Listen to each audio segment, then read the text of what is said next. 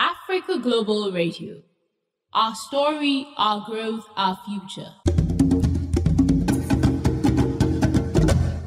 Headlines across Africa. You are welcome to Headlines Across Africa for today, 3rd April 2024.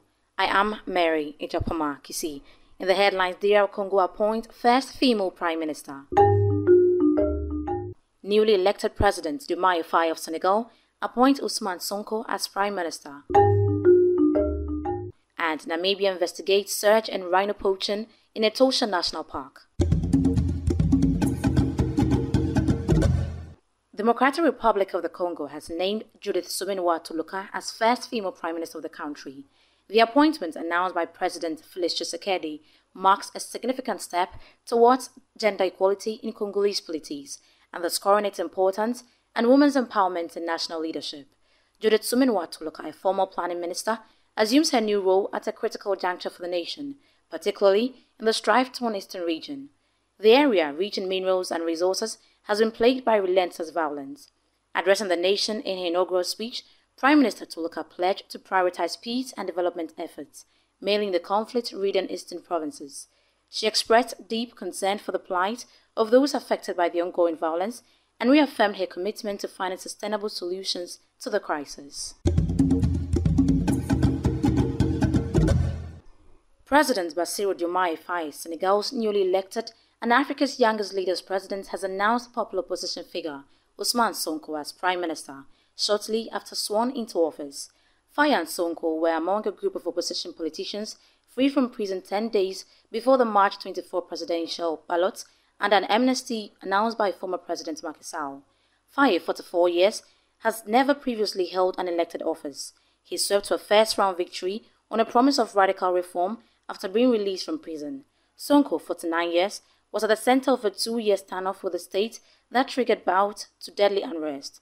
Popular among Senegal's youth, he was disqualified from running in the March 24 presidential race and picked Faye as his replacement on the presidential ballot.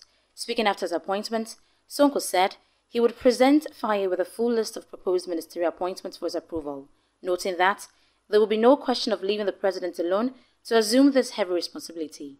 President Faye, in a brief speech after taking the presidential oath, says he is aware that the results of the ballot box express a profound desire for systemic change, adding that, under his leadership, Senegal will be a country of hope, a peaceful country with an independent judiciary and a strengthened democracy.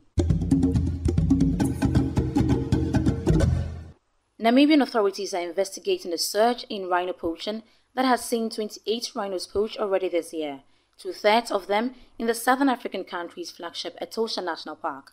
According to the Environment Ministry, it is particularly concerning that 19 rhinos were poached in Etosha this year, given the park is a focus for conservation efforts and a major international tourist attraction. The ministry statement condemned the barbaric actions of those involved and urges anyone with any information that may assist them in apprehending the suspect to come forth. Among the rhinos poached, 90 were critically endangered black rhinos and 9 near-threatened white rhinos. Rhinos are poached for their horns, which are used in East Asian countries for making traditional medicines and jewelry.